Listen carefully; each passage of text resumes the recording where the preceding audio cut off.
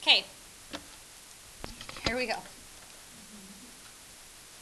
Okay, so solving systems of equations what we're going to focus on right now is systems of equations with two variables, and also they're going to be all linear. So we have these two methods to solve by elimination and substitution. So let's just recall how to do each method, and then you'll be able to use what method you like unless it specifies. So elimination eliminates a variable. You'll pick a variable y or x, and you're going to eliminate it. So how you're going to eliminate it is you need them to be opposites, exact opposites, so that when you add straight down and combine your equations, it gets rid of that variable. Now you can only change, you can change a function, not a function, sorry, yeah, we can change an equation by timesing by some value, because that would not change the solution. Think about it. If we were to solve something, if we had a 2 on the outside, would that change anything? No, we have the same solution. So do you guys see that's why we're not changing the problem by timesing by a 2? Alright, so for example, so you can pick, do you want to get rid of y or x? I personally see these are already opposites, so I'm going to get rid of y personally, but it wouldn't matter. So I'm going to times this by 4, and then I'm going to write down the new equation underneath here. So then I would have now 8x, and now I have minus 4y equals 20. So now what you'll do is add straight down. So you have 9x's. Your y's add up to be 0, which is what we want, equals 27. So now easily we can solve for x. X equals 3. So now here's the thing, guys. When we're solving these, what we're technically doing is, this is a line, this is a line. If we were to graph both these lines, where they are equal is the intersection point. The intersection point is the solving. We're solving where they're equal, where they intersect. So it is at an xy point. So our answers are xy points. So it's 3, we don't know what y is. So we can find y now by plugging it back into the top or bottom equation. It doesn't matter. So let's just plug it into the top, sure. So that would be 2 times 3 minus y equals 5. So then we get 6 minus y equals 5. Subtract 6. Negative y equals negative 1. Therefore y equals 1. So 3, 1 is where these lines are equal, where they intersect, and that's the solution. Everybody good with that? Okay, that was the process of elimination. Substitution is when you take one of the equations, solve for a variable, and then plug it in, substitute it into the other equation wherever that variable is. So let's take our top equation and solve for y. So we subtract 2x. So now I have this true statement. Y is equal to, I'm going to do mx plus b for them, so negative 2x plus 1. They are equal. So now what I can do is take and plug in negative 2x plus 1 wherever there's a y, substituting it in. So I still have 3x, then I have plus 4 times, instead of y, I have negative 2x plus 1 equals 14. And now do you guys see how it's only x's in my equation? So I would distribute, so I have 3x minus 8x plus 4 equals 14. So that's negative 5x plus 4 equals 14. That's negative 5x equals 10. Therefore, x equals negative 2. So we'd say my solution is negative 2, comma something. So now we'll take negative 2 and plug it back into top or bottom. So I'll just do it to the top. 2 times negative 2 plus y equals 1. Negative 4 plus y equals 1. So y equals 5. Questions on that? Okay. What was that? It's You mean one more method? Graphing. We could solve by substitution, elimination, or graphing. Okay, so do you guys need another elimination or substitution example? Most classes haven't. Okay, cool. So I'll skip these next two. I do want to quickly show you graphing. You don't take notes, just watch. We all know how to graph lines.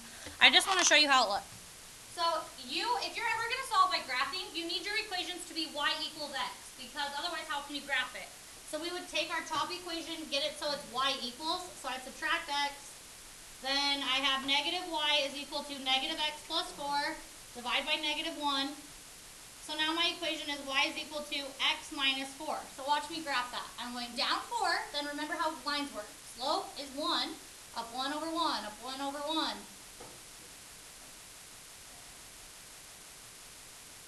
There is my line. My second line will solve for y equals, subtract 2x. That's That's an x. So we have y is equal to negative 2x plus 2. So I'm going to go up to 2. Because my slope is negative 2 over 1, I go down 2 over 1. Down 2 over 1. Down 2 over 1. Do I even need to keep going? No, we see the intersection point. That's the solution, where they intersect right there. So what x my point? 2, negative 2. Just solving by graphing. So we've just done the same thing 3 times just by different methods. Now I do need to remind you of when we get no solution versus infinite solutions, all real numbers. So let's talk about each of those. So this example you're going to see ends up having no solution. So let's go through and pretend like we didn't know. So we would get rid of x or y. It doesn't matter which one. I'm going to get rid of y because 2 and 3 are smaller than 8 and 12. Yes. So we're going to times this by what? 3 and times this by 2. So now let's write down our new equation. So that would be 24x minus 6y equals 15. And on bottom I would get negative 24x plus 6y equals 14. Now notice in this one when we add straight down, it gets rid of y and x. So isn't that 0? So now we add up those, we get 0 equals 29. Well, that's not a true statement. We couldn't solve. 0 equals 29 is not a true statement, therefore there is no solution. So what's going to happen is, what you're going to see is what Dylan just said. If you were to solve this one by graphing, what would happen is you'd have 2 parallel lines. So that would be no solution. Does that make sense, everyone? Okay, cool. Now, what if the variable cancels out and it is a true statement? Then it's going to be all real numbers. But we've got to remember, we can't just write all real numbers. I'll explain why, and this is the one you really need to focus on and pay attention to. Okay, so let's get rid of either y or x. It doesn't matter, so let's get rid of x. Okay, so we'll times this one by negative 4, and then I'll times this one by 3. Okay, distribute, distribute, distribute. So that would be negative 12x plus 24y equals negative 48. Distribute, distribute, distribute. So that would be positive 12x minus 24y equals 48. Now in this one, when we add straight down, we get 0 equals 0. Is that a true statement? Yes. Therefore, the answer is all real numbers, but you can't write that. That's not how you write it. All real numbers. Now what that means is we have an infinite number of solutions on a certain line. Now think about why. Because if I asked you to solve this one by graphing, what would have happened was this. You would have had a line on top of that exact same line. So yes, guys, think about this. Any xy point that falls on the line is a solution, yeah? But it has to be on that line. So yes, I can put anything in for x, but I cannot put anything in for y. It is plug in x, I get out this line for y. Our output is the line. So you have to write this y value as the line. So what line is it? Well, go back to an original and get it into y equals form, because then you can replace it as a function of x. Does that make sense? So go to the top and solve for y. So we would have 3x minus 6y equals 12, subtract 3x. So you have negative 6y is equal to negative 3x plus 12, divide by negative 6. So now I get y is equal to 1/2 x minus 2. That's that line right there. So you'd say, we can plug in anything for x, but our y values will always be on the 1/2 x minus 2 line. You have to write it like that. Okay. That's a what? No, it makes complete sense. Okay, so the question is for you, don't get freaked out on if you check the back of the book and they go t, and then they put, like if they put a t variable instead of x, it's still a variable, right? Just different variable, same answer though, right? If they had t, 1/2 t minus 2, so just so you know, they might put a t in there. Okay, I think they like to write it as time, I don't know. Okay, so let's read this story problem. We do have to remember distance, rate, and time, but luckily they are pretty straightforward, especially compared to what we did in 1010, because in 1010, our brains were not so developed as they are now. So this says, a woman rows a boat upstream from one point on a river to another 4 miles away in 1.5 hours. The return trip, traveling with the current, takes only 45 minutes. How fast does she row relative to the water, and what is the speed of the current? So everybody think about it in real life, okay? So obviously we can see by the problem, there's distance, there's rate, and there's time. So So you have to remember, distance is equal to rate times time. That's a formula you have to know. So now here's the thing we have to take into consideration. Think about it in real life. If you are on a boat and you're going on the stream, you're going to be going 10 miles, let's say you're going 10 miles an hour. Now if the stream is pushing against you at 3 miles an hour, you're only going 7 miles an hour. It's slowing you down. Now on the way back though, you're going 10 miles an hour and now the 3 is with you, so now you're going 13 miles an hour. So you have to take into consideration our rate is the speed of the current and the speed of the boat. So let's set up a distance, rate, and time problem for the trip there. What's the distance? 4 is equal to our rate, the way there, was the stream pushing with her or against her? Against her, because it says upstream, right? So take the speed of the boat, think about it in real life. How fast is this boat going? The speed of the boat minus the speed of the current. One of you pushing against it. So that's your rate. You have y minus x. What's the time she did it in? 1.5 hours. Okay, good. Now let's do an equation for the way back. What's our distance? 4 is equal to our rate? Yep, y plus x now, because now the stream's pushing her quicker. And she gets it done in 45 minutes. You got to stay consistent. Hours, this is minutes. We would convert it to hours. So how do you convert that? You'd say, well, 45 minutes out of 1 hour, which is 60 minutes, is equal to 0.75, everybody. So we would do 0.75. Now here's personally, in my opinion, the easier way. You could just distribute and do decimals, not a big deal, right? Everyone agree? Because you have a calculator. But if I didn't want to use a calculator, I would rather have it in fraction form. So it's just up to you guys as a class. Would you rather me leave it as a decimal or put it as a fraction? Fraction. Okay. Most people said decimal. So times that through, times that through. So let's write out our new equation. 4 is equal to 1.5y minus 1.5x. Now we distribute that and that through. So 4 is equal to 0.75y plus 0.75x. So now we're just going to solve by elimination. So you would pick a variable to eliminate. Which one? X, because they're already opposites, would probably be easiest. Not that there is a right or wrong answer there, there's not. So I would times this entire top by 0.75, wouldn't I? Yeah. Times this entire bottom one by 1.5. So distribute, distribute, distribute. So 4 times 0.75 is 3. 3 is equal to 1.5 times 0.75.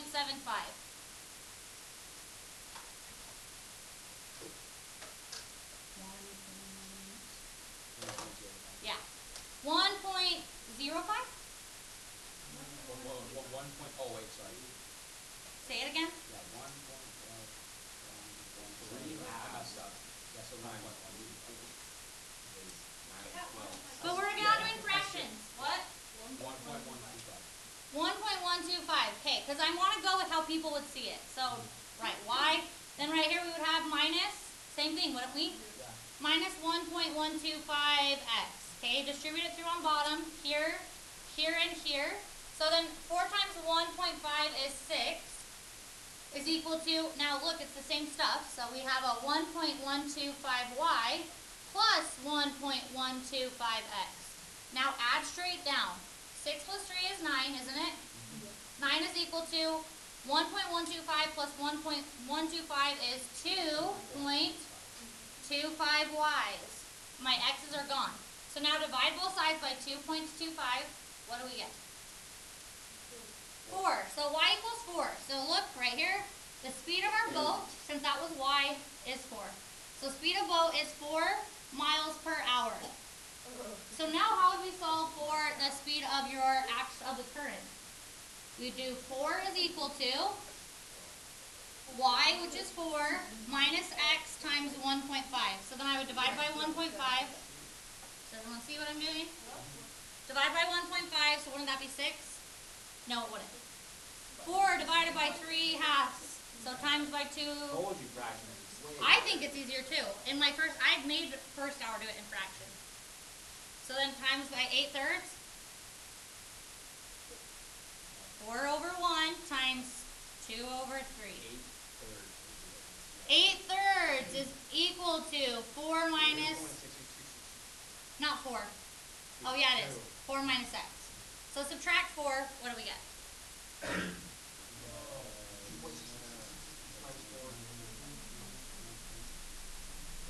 Negative 1.33. And then we divide by a negative, so 1.3. Okay, fine. We're gonna go. Oh, it can't be negative. So it's 1.3. You said. Okay, yeah, but we're gonna just go with it. Okay. All right. Fractions would have been easier, but it's fine. Your answer was wrong. No, it's not wrong. It's just rounded. Yeah, it's just rounded. So fractions would have been easier, but it doesn't really matter. Okay. Next problem. Let's read this one. This is the one that people do tend to have a little bit of a harder time with. So let's actually think a little bit. So it says a vintner fortifies wine. A vintner fortifies wine that contains 10% alcohol by adding 70% alcohol solution to it. So guys, think about what this is saying. We have some, I guess, like bucket type thing. It has 10% in it. And it's inputting wine, right? And it's inputting also alcohol solution. Does everybody kind of see what I'm saying? All right, so now it's going to contain 10%. It says wine that contains 10%. So this contains 0.10, correct? Alcohol. And how much does the solution? This is 0.7. Okay, and then that's going inside here. So now it says, okay, sorry. The resulting mixture has an alcoholic strength. So in here, what's the strength? 0.16% of stuff, right? Now it says, and it fills up 1,000 1-liter bottles. So we can then pour this into 1,000 1-liter bottles. Now it says, how many liters of the wine and of the alcohol solution does the vintner use? So X is the amount of wine that's going in, and Y would be the amount of solution going into this vintner. All right, so let's set up two true statements. Isn't it true that my X, the amount of wine, plus the amount of solution is going to go into 1,000 bottles? So that's my first true statement. If there's two variables, we know there has to be two true statements. So second true statement obviously has to do with percents, guys. So what would be a true statement?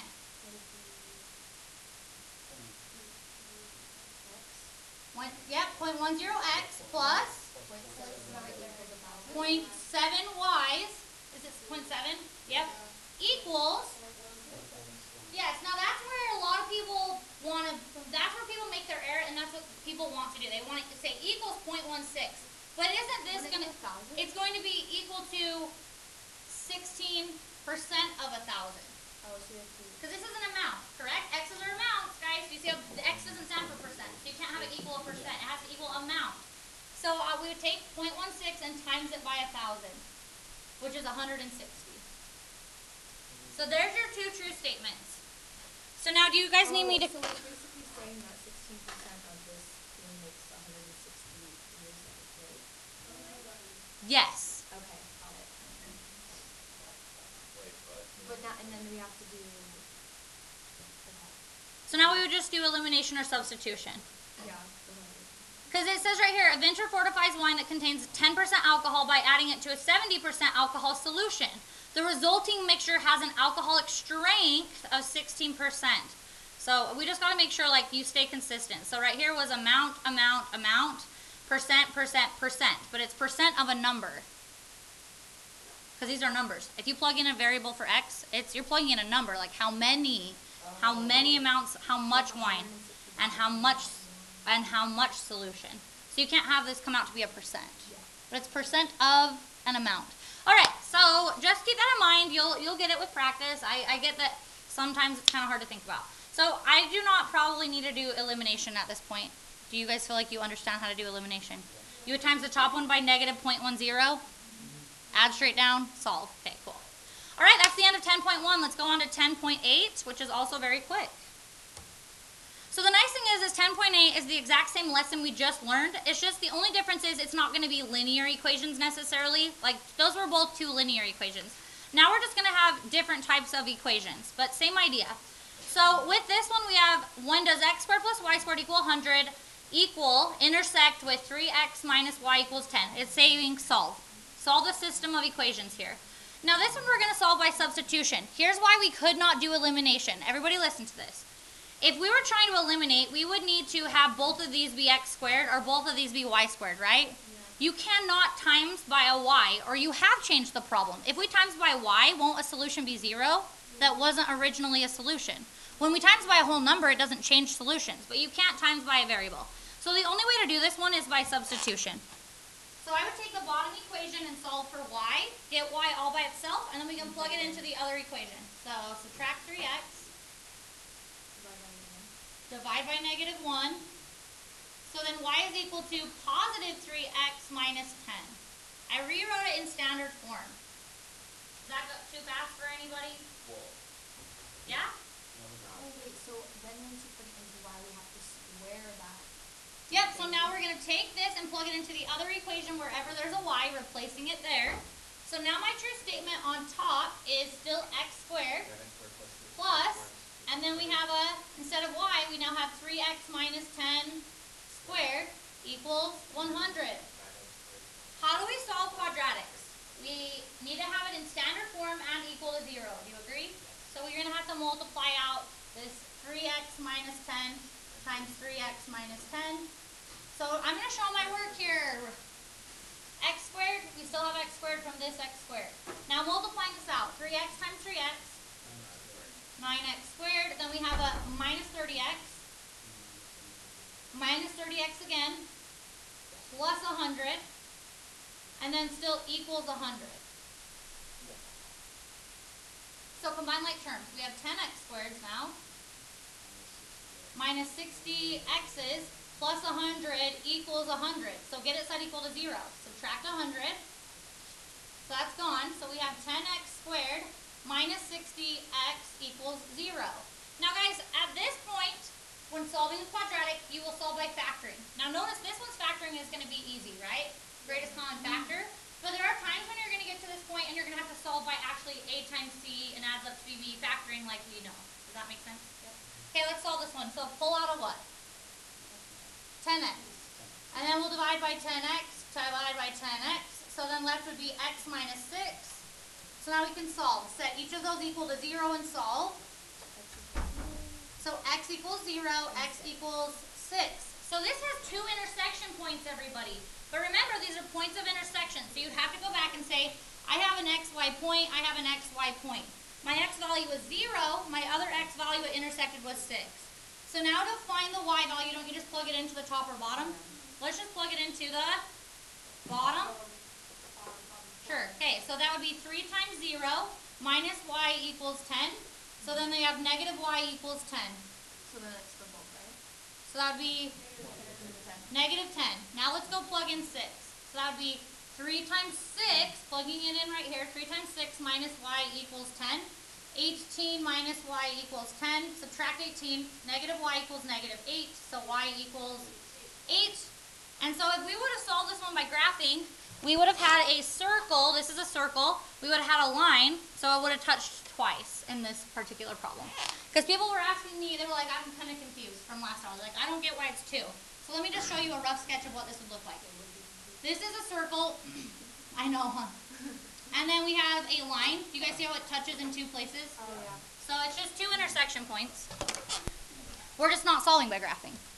All right, so let's now use elimination. The reason we can use elimination is because notice we have x squareds, 2x squareds. They're both x squared, the top and bottom. So x squared, x squared. So it'd be nice because now we can eliminate because we can times by just numbers to eliminate x. We could eliminate y if you'd rather, but what do you guys think? All day we've eliminated x, but we can eliminate y. Which one do you think? Let's do y? Ooh, you're feeling daring. No, it's the exact same amount of easiness. It is. Yeah, true. You guys always pick the no. You guys like to pick the rebel, like what everyone doesn't do, which isn't a bad thing. Do you guys want to? Let's just solve for y. Okay. So we would times this by negative 2. I'm hearing. Yep. Times this by 7. Yep. Okay. Let's go ahead and distribute here. That would be 21x squared. Plus 14y equals, I don't know that right off, 26 times 7, 182. Negative 2 times that, negative 10x squared, minus 14y equals negative 6. So let's add let's write down and see what equation we're looking at here. 21x squared minus 10x squared is 11x squared, you're right. My y's are gone. 11x squared equals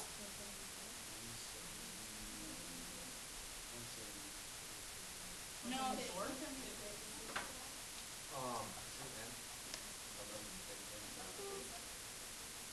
Okay guys, so then from here divide by 11.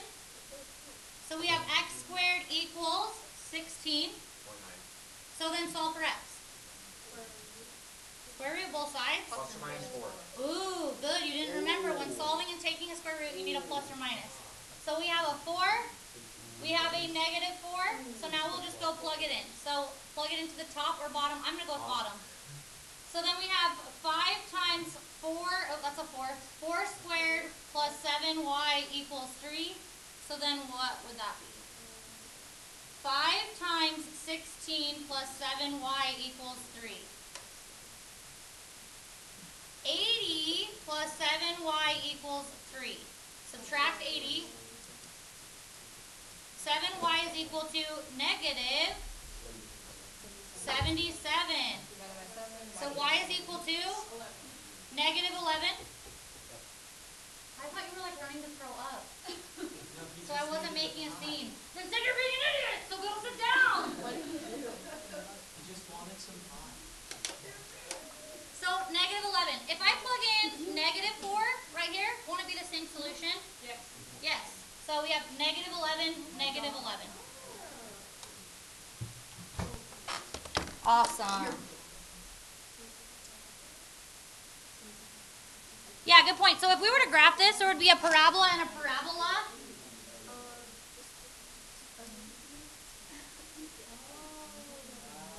So there could be like 2 intersection points. Okay? Great questions though. Okay. We're actually really close to being done with the lesson here. We are. Okay, I just want to show you one by graphing real quick, and then we're literally we are done after this. So, so if you're going to ever solve by graphing, you want it in y equals, so I would subtract x squared. So then I have negative y is equal to negative x squared plus 2, divide by negative 1. So y is equal to x squared minus 2. Now guys, if you didn't know how to graph this, then make a little xy chart and plug in values. Plug in 0. 0 squared minus 2. Negative 2. Plug in a 1. 1 squared minus 2. Plug in 2. 1. You guys, 2 squared is 4. 4 minus 2 is 2. Plug in 3. 9 minus 2 is 7. Okay, we need more points, so let's plug in negative 1. Negative 3. It's negative 1. Plug in negative 2, we get out 2. Plug in negative 3, we get out 7. Okay, so let's just say that we wanted to graph like that. So 0 down 2, over 1 down 1, over negative 1 down 1, over 2 up 2, over negative 2 up 2, over 3 up 7, over negative 3 up 7. There's our quadratic. Now we just need to graph our line. So let's get it in mx plus b form. Subtract 2x. Divide by negative 1. So y is equal to positive 2x plus 1. So let's watch me graph that. Here's my y-intercept at 1. Up 1, 2 over 1. Up 1, 2 over 1. Up 1, 2 over 1. Down 1, 2 over 1. There's our 2 intersection points, right? So my 2 solutions are negative, 3, 7 is the first one. Yep. Negative 1, negative 1. Solving by graphing. Okay, so this is my last example, and it's not even an example. I just want to test your abilities. I'm going to make that stand out a little better for you. What are the solutions given that graph? Negative 2, 1, 4, 4. Negative 2, 1. 4, 4. So you might think that's a trick question. It's not. I just wanted to show you. People always look at this and they say, but this isn't a function. Well, no, it's not, but I didn't ask. It's 2 equations. We can still graph 2 equations. Equations can still have solutions. Does that make sense? Even though they're not, quote, a function. So just don't let anything like that throw you off. That's the end of the lesson. I want you to do everybody listen to my instructions. I don't want you to ever do, like, so freaking much homework. So listen to what is required. 10.1 and 10.8 do every other odd. Now here's what you do need to take into consideration. On 10.1, let's say you do every other odd and you do not come across any that have infinite solutions or no, you need to go find some. You need to practice the infinite solutions one especially, and the no solutions one. So if you were like, I'm not getting one with infinite solutions, I need to practice one, go look at the answers in the back of the book and find one that looks like it has infinite solutions, and then try that problem from start to end. Now, one last thing, I didn't do any examples of it, I just want to point out, is it possible for the ones we just saw, the new ones with quadratics and lines, is it possible for those to have no solution? Yes. Right? They could never touch, so it would just, the same thing would happen. You'd get a not true statement when solving. What? Oh, that's like a picture of us lately. Now, here's my next question. Next question is, could I ever have, with a quadratic and line, infinite solutions? No. Will they ever line up perfectly? No. So, okay, cool. That's my last question. Yeah, well, you could have no solutions, yes.